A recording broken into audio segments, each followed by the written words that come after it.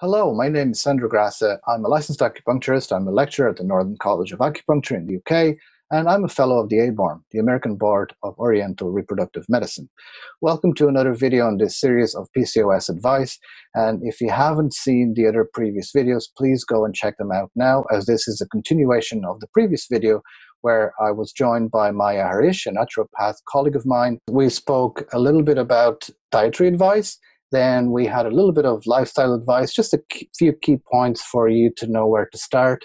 And today, Maya is here again to talk a little bit about vitamins and supplements. The most common vitamins and supplements in my clinic will be things like NAC, N-acetylcysteine, the CoQ10, the coenzyme Q10.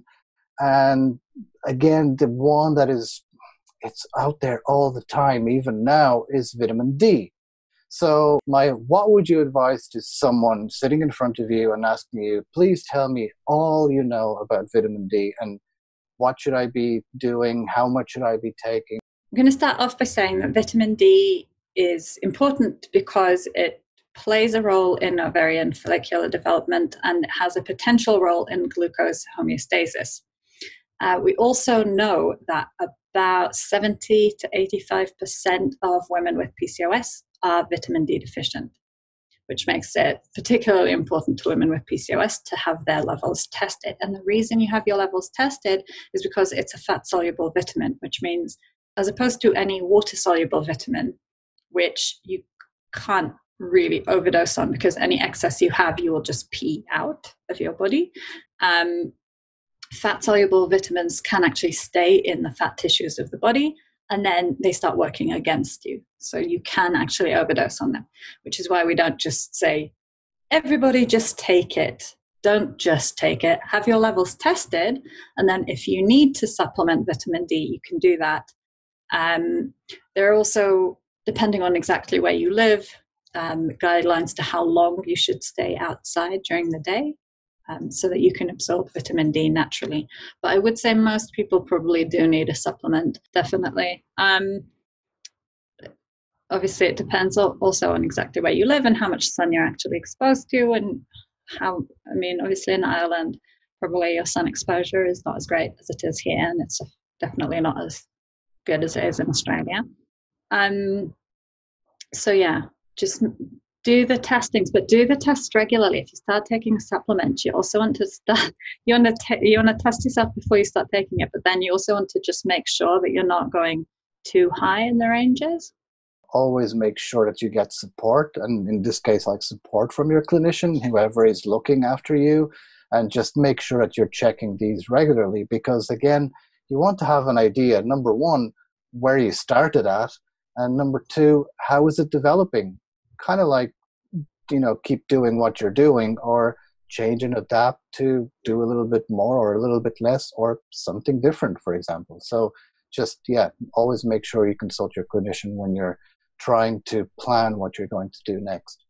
Apart from those, is there anything from your point of view that you would also recommend in terms of, obviously, if someone coming into your clinic and being monitored, but any top supplements or vitamins that would come to your mind when talking about PCOS?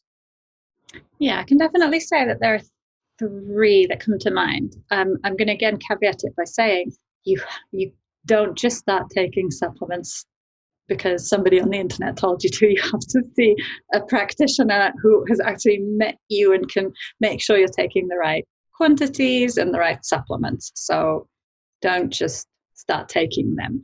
But I would say the top three would be magnesium, because that helps improve insulin function. I would prefer using either magnesium citrate or magnesium aspartate, and probably 250 to 500 milligrams daily. Again, personalized.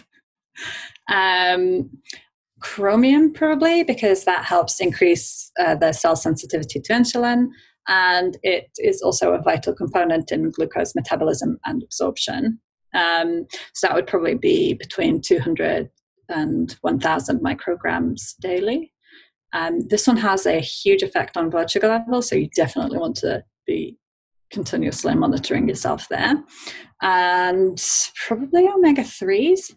just because they help reduce blood fats and their anti-inflammatory properties, and they're also a building block for sex hormones. So you want to make sure that you have everything you need to produce what your body wants to produce. And then again, I would say 1 to 3 grams daily. I'm really, really glad that this came up this way, and it's so good to link the videos together, because I said this from the first video. There is no silver bullet. You're not going to find one thing or even 2 things that are going to solve all the problems for you. Talk to clinicians, make sure you know what you're doing and why you're doing it. And that's part of the reason why I wanted to put the series together this way. And I really thank you, Maya, for being here, and also to Dr. Mike Armour for asking me to do this. And please always check with your practitioner in terms of what are your first steps to take. Maya, thank you so much for doing this. Really, really appreciate it. I wanted to make sure this was, integrating different aspects and different views and not just me giving ideas. So I really thank you for your time. And yeah, for everybody else, if you missed any of the other videos, please go and check them out. I'll have a summary on screen now on the things that we spoke about on this video. And until next time, be well. Bye. Thank you for having me.